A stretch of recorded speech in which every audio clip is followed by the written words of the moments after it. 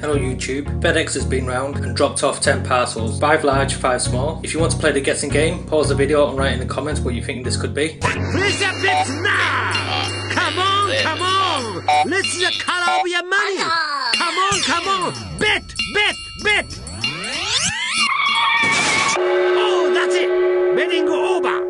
The box is 43.5 centimeters wide. That's shorter than the other boxes. It's about 30.5 centimeters tall and just under 22 centimeters deep. The box weighs 4.8 kilos. I'm sure this is lighter than the previous boxes.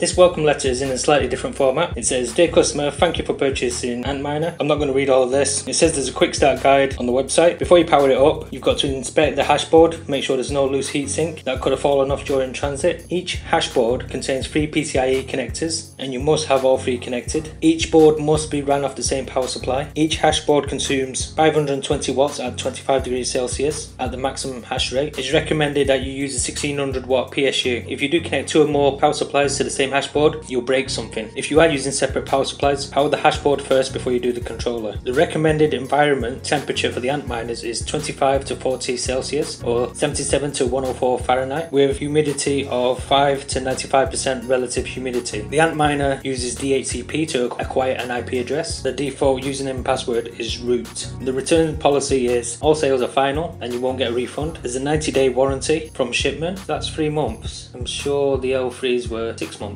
You void a warranty if you overclock the miner, you remove parts or components without permission. You can see one of my previous videos on how to get permission to open up the miner. If there's any burnt parts on the hashboard or chips or any water damage. If the warranty is void, Bitmain can repair your miner at your own cost. That's parts and labour. The other side tells you how to request an RMA and it lists the Phuoc Nguyen address, but the website displays a different address, and then you've got some contact details at the bottom. The 400 number is a toll-free number if you're using Skype, so you can call this for free during Chinese hours. The internal dimensions of the packaging is 42 centimeters by 28 centimeters by a slim 19.5 centimeters, and you can squeeze it down to 19 centimeters. The weight of the miner, including the internal packaging, is 4.26 kilos. With just the bubble wrap, it's 4.1 kilos. This looks smaller than the other ones, and if you're playing along with the game, it is an Antminer D3, the 19.3 gigahash version. There's fewer fingerprints on here, and there's a tiny scratch mark there. It uses a different type of fan, and there doesn't appear to be any dust inside when I check both sides. This has 3 PCIe ports on all 3 hashboards, so that's 9. The hashboard connectors on the other side compared to the L3, and there's a 10th PCIe connector here. There is a 4th hashboard connector on the control board, so maybe you can build your own monster and add a 4th hashboard. The smaller box is 2.4 kilos. It's 32.5 centimeters long, 17 centimeters wide, and just over 12.5 centimeters high. It's an APW3++, a 1600 watt power supply if you're on the 200 to 240 voltage range. The power supply in the internal packaging weighs 2.1 kilos. The other boxes are the same, so I'll just install these Antminers off camera. The hashboard on the D3 do not wiggle as much as the L3 Plus did. There's no real way to check if these hashboard have jammed across. You could remove the fan and have a peek inside. That's probably the only way. The Antminer wants to take off.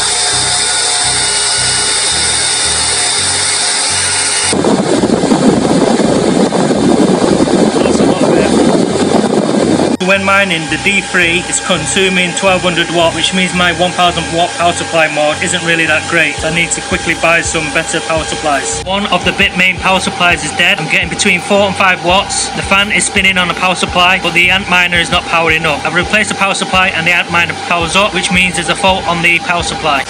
Measuring the power supply, I get 0 volts instead of 12 volts. There's no way I'm going to troubleshoot this power supply. Everything is covered in white gunk and I can't see a fuse that might need replacing. Excuse the mess, something smells a bit funny. 4 D3s at 1200 watt plus the 2.7 kilowatt GPU rig is just under 32 amps. So the 5th D3 and the L3 Plus that I've got have to go on another circuit if I want to prevent a fire. So this circuit is already beyond its limit. 2 more parcels have just arrived. The top box is 3.2 kilos. It has a smaller box inside. It's another 2U shelf, same as the last video, with a bag of nuts, bolts and closed washers. It's a 1-use shelf. I think in a closed position it's 550ml and it can expand to 800ml. I'm not going to expand it now, and I think this is the bottom of the shelf. It's upside down. It's slotted so it can allow air to circulate, and it's supposed to handle up to 45 kilos, assuming you spread it out evenly. It's a 4-post shelf, which means you can mount it on the front and back of the rack for extra support. I'm just going to power up the D3 with the DPS power supply, which is rated at 1000 watts at 240 volts. Let's see what happens. Either I'll break the power supply or the Antminer will run at a lower hash rate. Powered it up, it's going through its boot cycle at 32 watts. Jet engine mode at 100 watts, and now it's mining at 1300 watts. So technically I'm overloading the power supply, but it is working. On the left we have a solar panel meter. It says 0 watts because it's night time now. And on the right we have the current cost sensor around the electricity meter. It changes between 8.5 to 8.8 kilowatt hours, and that's £862 a month or £29 a day in electric costs, and that's for powering 5 D3s, an L3 and a GPU mining rig. This house is normally a low energy consumption, with the electric bill being around £10 a day, so this is quite a lot. There's no way that the solar panels can cover the mining cost, but it does help to reduce it a little bit. This is the electric meter, and I'm not sure how frequently that red light is meant to flash. I think every 100 watts maybe, but that is blinking really fast. And I've got my hands on the mains cable and they feel a little bit warm. The circuit breaker also feels a little bit warm. Not too warm though. I'll cover the 2-use shelves in another video when they all arrive. I think I'm waiting on another 3. So the 1-use shelf is 19 inches wide and 550ml deep,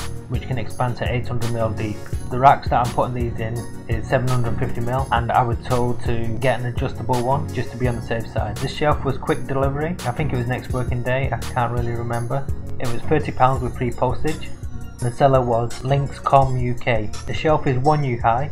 There was something strange with my shelf because this is completely flat at the top, but on mine it was folded up on one side and folded down on the other. It has these slots for ventilation. It's 1.2mm thick, cold rolled steel. This picture is slightly different because the one that I have has had 3 screws on each bracket, but this one only has 2 screws on each bracket. The max load capacity is 45 kilos, and that's UDL loading capacity, which stands for uniformly distributed load, which basically means just spread out evenly. The 5 D3s with power supplies were ordered on the 3rd of August with a delivery time between the 15th to the 25th of October. These were dispatched on the 25th and arrived on the 30th. This might be because there was an issue with the order number being placed on the reference. I used an old payee which contained an old reference number from a previous order, and that caused some confusion. So from now on I create a new payee each time, or try to edit it if I can. The reference number was entered in 3 different places and I didn't change all 3.